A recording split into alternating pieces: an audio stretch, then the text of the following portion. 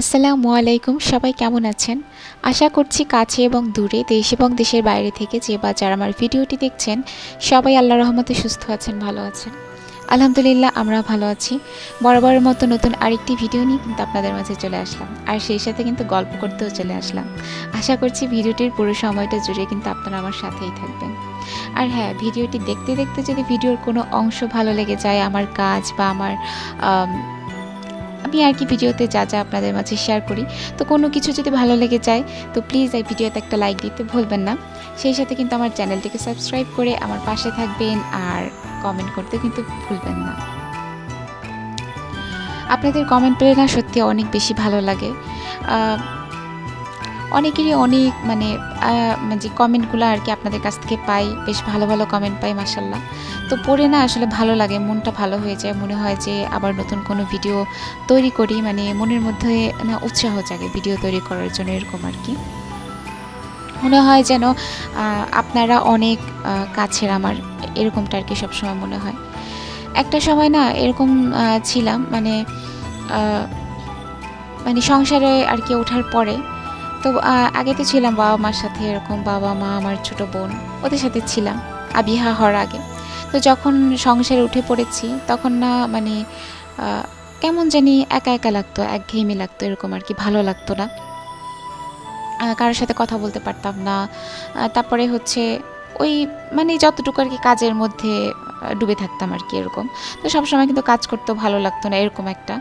আর আবিহাকে যতটুকু আর কি টাইম দেওয়ার অতটুকু দিতাম, এই আর কি। আর আবিহার বাবা তো সে অফিস থেকে এসে তারপর হচ্ছে ঘুমাতো, তো ওর সাথেও কোনো কথাবার্তা আমার টোটালি হচ্ছে আমি একা, এরকম একটা অবস্থা।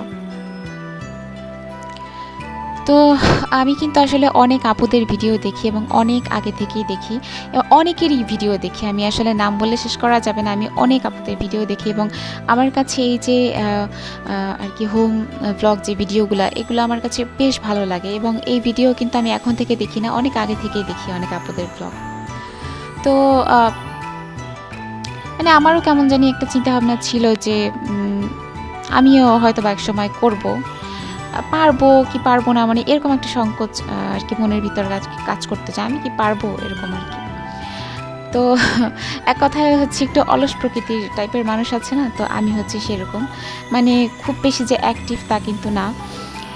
তো এরকমটা মনে হতো আসলে, যে আপুদের ভিডিও দেখি তো তারা দেখি যে হ্যাঁ কাজের প্রতি সিরিয়াস, প্রতিদিন ভিডিও দেয়। তা আমার কাছে এটা মনে হতো আসলে আমি কি পারবো, আমি তো নাও পারতে পারি, এরকম আর কি। তো যাই হোক, সাহস নিয়ে তারপর হচ্ছে যে ভিডিও করা শুরু করলাম। যাই হোক, আগাবো কি কত দূর আগাবো আল্লাহই জানে, কত দূর যেতে পারি আল্লাহই জানে। আর আসলে আপনাদের সাপোর্টটা অনেক বেশি জরুরি। আপনাদের সাপোর্ট আল্লাহ তো আছে, আল্লাহ সহযোগিতা না করলে আমি কখনোই সামনে আগাতে পারবো না। আর আপনাদের সাপোর্ট অবশ্যই দরকার। আপনারা যদি সাপোর্ট না করেন তাহলে তো সামনে আগাতে আমার কষ্ট হয়ে যাবে। তো প্লিজ অবশ্যই আপনারা সাপোর্ট করবেন। তো ওইটা আর কি বলতেছিলাম, আসলে অনেকগুলো কথা বলে ফেললাম। যে এরকম একা একা আর কি সবসময় ফিল করতাম, ভালো লাগতো না। কিন্তু যখন থেকে ভিডিও আর কি শুরু করেছি, তো আমি তো আসলে সরাসরি ভয়েস দিতে পারি না, আবিহা আছে তো ঘরের মধ্যে, ও ছোটো মানুষ যাই হয়। তো এই জন্য আর কি যখন এডিট করি তো তখন আমি আর কি ভয়েস দিই। তো যখন শুরুর দিকে আর কি ভয়েস দিতাম তখন মনে মনে ভাবতাম যে আমি কি বলবো, কথা না বলতে বলতে ওই যে একা থাকতে থাকতে এমন একটা অবস্থা হয়ে গিয়েছে, মনে হয় যেন কথা আটকে যায়, কি বলবো, কথা বলতে পারি না ঠিকভাবে, এরকম একটা। তো এখন এই তো বেশ কয়েকটা ভিডিও দেওয়ার পরে আর কি কথা বলতে বলতে এখন একটু হলেও পারি। সেটা অবশ্যই আপনারা বলবেন যে আমি কতটুকু পারি কি পারি না, সেটা আপনারাই বুঝেন। আর অবশ্যই যদি ভুল ত্রুটি হয়ে থাকে অবশ্যই আপনারা ক্ষমা সুন্দর দৃষ্টিতে দেখবেন এবং আমাকে অবশ্যই কিন্তু কমেন্ট করে জানাবেন যে আপু এই বিষয়গুলো ভুল, এই বিষয়গুলো ঠিক। তো এটাও কিন্তু আমার বেশ ভালো লাগবে, আমি অনেক কিছু শিখতে পারবো। কারণ নিজে যখন কিছু করি ওইটা কিন্তু বোঝা যায় না, হ্যাঁ নিজের কাছে মনে হয় যে নিজে ঠিক করছি, কিন্তু অন্য একজন দেখলে কিন্তু অন্য কেউ দেখলে আর কি তারা বুঝতে পারবে আর কি যে আমার কোন বিষয়টা ভুল, কোন বিষয়টা ঠিক, এরকম। তো যাই হোক, এই যে আপনাদের সাথে গল্প করছি, মানে বিশ্বাস করবেন আপনারা, এত ভালো লাগে, মনে হয় যেন যে সত্যি সরাসরি একদম সামনাসামনি বসে আপনাদের সাথে কথা বলতে পারছি, এরকম আর কি। মনে হয় যে না, আমি একা না, মানে গল্প করার মতো মানুষ আছে, এরকম আর কি। তো যাই হোক, আপনাদের প্রতি মন থেকে অনেক ভালোবাসার দোয়া। আপনারা অনেক ভালো থাকবেন, আর আমাদের জন্য আপনারা অনেক দোয়া করবেন, বেশি বেশি দোয়া করবেন যেন সামনে আগাতে পারি আর কি।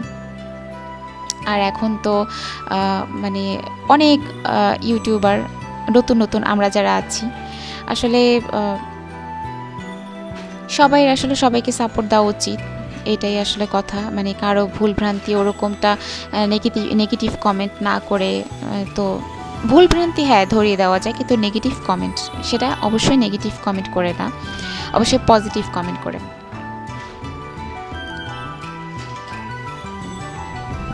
তো ওইটাই আসলে আমি অনেক আপুদের ভিডিও দেখি, কিন্তু সময়ের অভাবে না আসলে ওরকম কমেন্ট করা হয় না।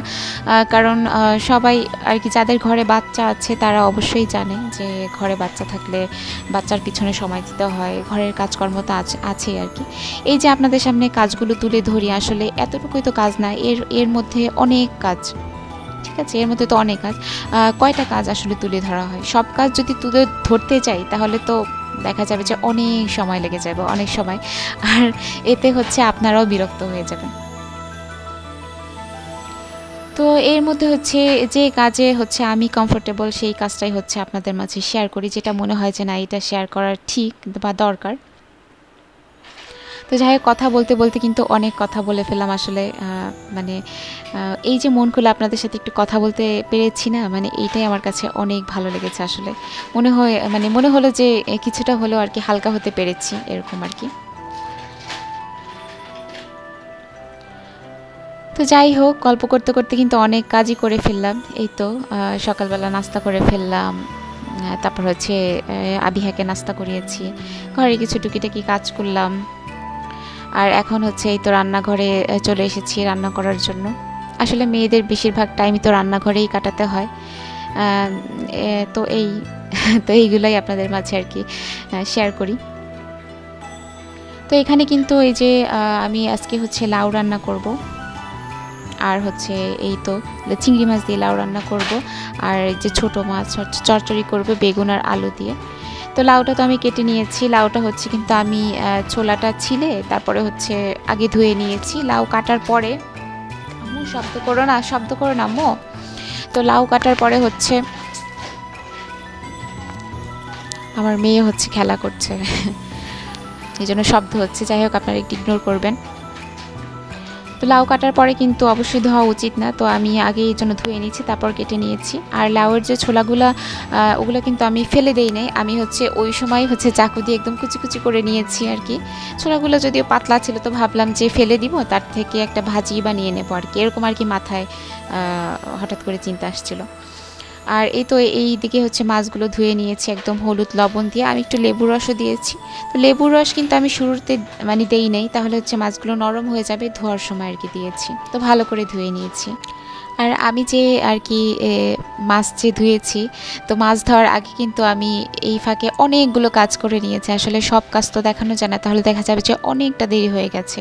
এর মাঝে কিন্তু আমি এই তো আলুটা কুচি করে নিয়েছি, তারপর হচ্ছে এই তো লাউয়ের ছোলা, এটা আর কি ভাজি করে নেব, মূলত রুটি খাওয়ার জন্য, যে আমি রুটি খাবো এর জন্য আর কি, ভাত দিয়ে অল্প একটু খাবো আর কি, পরের দিনের জন্য আমি রেখে দেবো। আমি তো একটা রুটি খাই, তো এর জন্য আর কি।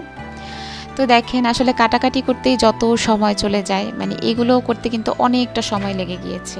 তারপর হচ্ছে এই যে লাউ দিয়ে চিংড়ি মাছ করে নেব। এখানে আমি 4 পিস বড় চিংড়ি মাছ রেখেছি, আর ছোট ছোট নিয়েছি কয়েকটা 4-5টা আর কি, এগুলো ছোট ছোট করে আর কি টুকরো করে নেব। আর 4 পিস এটা হচ্ছে বড়ই রেখেছি, কারণ আবিহাকে দিব। আমি আর কি সকালবেলা টেনশনে পড়ছিলাম যে কি রান্না করব, তো শুধু সবজি দিয়ে তো খাবে না, তো আমি ওকে কি খাওয়াবো, ও তো খেতে চাবে না, আর ও তো ছোটো মাছ কখনোই খাবে না আর কি, ছোটো মাছে তো অনেক কাটা, সম্ভব না। তো তখনই আর কি আসলে আমার মাথায় বুদ্ধি আসলো যে এই যে চিংড়ি মাছ দিয়ে যে লাউটা রান্না করবো, এখানেই ওর জন্য আস্ত রাখি একটু বড় দেখে, তো ওইটাই হচ্ছে খাওয়াই দেবো সবজির সাথে, তো এটাই ভালো হবে। আসলে একটু বুদ্ধি করলে কিন্তু, মানে বুদ্ধি করে কাজ করলে আসলে অনেক কাজই সহজ হয়ে যায়। তো এখানে কিন্তু আমি একদম সব কিছু রেডি করে নিয়েছি। রসুন ছেঁচে নিয়েছি, কারণ আজকে কোনো তরকারিতেই তো আদা দেবো না। রসুন ছেঁচে নিয়েছি, কাঁচামরিচ, পেঁয়াজ, সেই সাথে আলু বেগুন কিন্তু কুচি করে নিয়েছি, মাছ একেবারে ধুয়ে নিয়েছি। তো এই তো আমি কিন্তু সব কিছু রেডি করে রেখে তখন হচ্ছে আজান দিয়ে দিয়েছি দুপুরের। তো ভাবলাম যে নামাজ পড়ার টাইম হয়েছে, নামাজ তো পড়তে হবে। তো আমি যে ভাতটা বসিয়ে দিয়ে আর কি গোসল করতে চলে গিয়েছি, যে একবারে গোসল করে নামাজ পড়ে তারপরে এসে রান্নাটা বসিয়ে দেব। আর রান্না নিয়ে আমার আসলে টেনশন নাই, কারণ আবিহার বাবা তো আর দুপুরে খাওয়া দাওয়া করে না, ও হচ্ছে একেবারে সন্ধ্যার দিকে চলে যায়। তো খাওয়া দাওয়া করে একবারে সন্ধ্যার দিকে অফিসে যায়। তো এই জন্য আসলে আমার ওরকম রান্নার প্যারা থাকে না, যে একটু লেট হলেও সমস্যা নাই। হ্যাঁ, তবে সপ্তাহে 2টা দিন একটু আমার আগে রান্না করতে হয়, ওই 2টা দিন আগে চলে যায়। তো এর মধ্যে কিন্তু আমি তো গোসল করে নামাজ পড়ে তারপর হচ্ছে চলে এসেছি রান্নাঘরে। তো আমার ভাতও হয়ে গিয়েছে। আসলে রাইস কুকারে বসাই তো এই জন্য আর কি টেনশন লাগে না। মানে আমার একটা টাইম আর কি জানা আছে, নির্দিষ্ট একটা পরিমাপের টাইম, যে এই টাইমে হচ্ছে ভাতটা হয়ে যাবে। তো এর মধ্যে আমি কিন্তু গোসল করেছি, নামাজ পড়েছি। তো এর মধ্যে এসে দেখি যে ভাতটা হয়ে গেছে। আর একদম ঠিক ভাতটা হয়ে গেছে ওই মুহূর্তে হচ্ছে কারেন্টটা চলে গিয়েছে। যদি ভাতটা না হতো তাহলে হচ্ছে মানে আমার রান্না বান্নায় লেট হয়ে যেত, এরকম আর কি।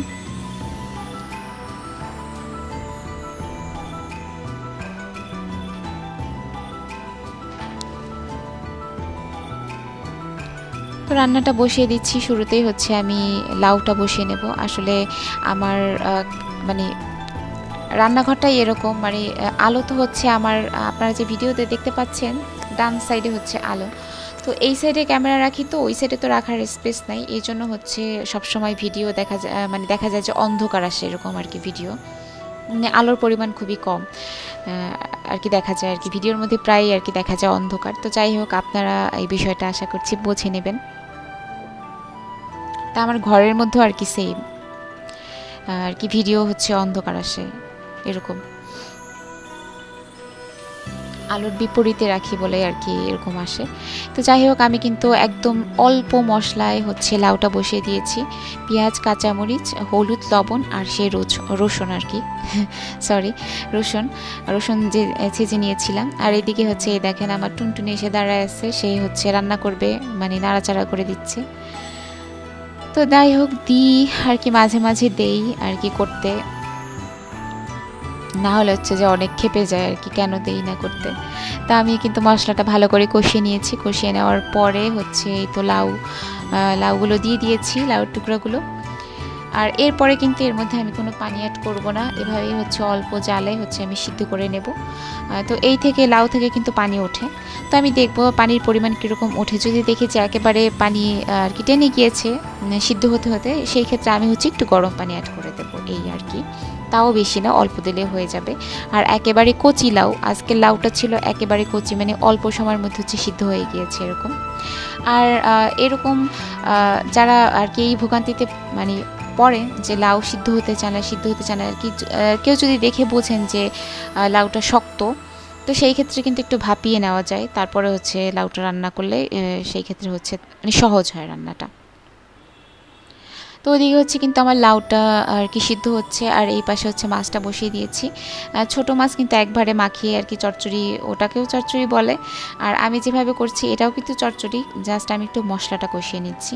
তো এখানেও সেম পেঁয়াজ, মরিচ, তারপরে হলুদ, লবণ আর হচ্ছে রসুন, তো এটা দিয়ে হচ্ছে মশলাটা আমি কষিয়ে নিয়েছি। এরপরে বেগুন আর আলু, এই তো কুচানো বেগুন আর আলু দিয়ে হচ্ছে একটু নাড়াচাড়া করে এরপরে হচ্ছে আমি তো মাছগুলো দিয়ে দিয়েছি উপর থেকে। মাছগুলো দিয়ে বেশি নাড়াচাড়া করা যাবে না, তাহলে হচ্ছে ভেঙে যেতে পারে। তো এই জন্য আর কি নাড়াচাড়া করব না, এখন জাস্ট একটু পানি দিয়ে দেবো, অল্প একটু পানি দিয়ে দেবো, দিয়ে হচ্ছে ঢেকে রান্নাটা করে নেব আমি। তো যাই হোক, আমার আর একটু পানি লেগেছিল আর কি।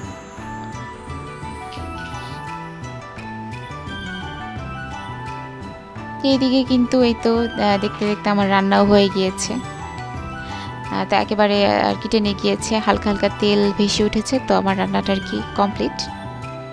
আর এদিকে হচ্ছে আমার লাউটাও আর কি প্রায় হয়ে গিয়েছে আর কি, 2-1 মিনিটের মধ্যে আর কি নামিয়ে ফেলবো। আর লাউয়ের মধ্যে হচ্ছে আমি একটু গরম পানি অ্যাড করে দিয়েছিলাম, একটু পানি লেগেছিল, অল্প একটু পানি।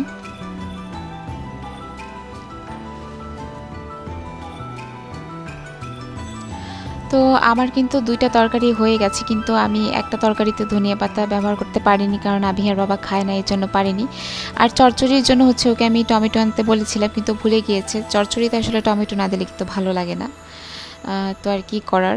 যদিও এখন টমেটোর অনেক দাম, কিন্তু চচ্চড়ির জন্য মানে একটা দুইটা আনাই যেত, কিন্তু আর কি ভুলে গিয়েছে।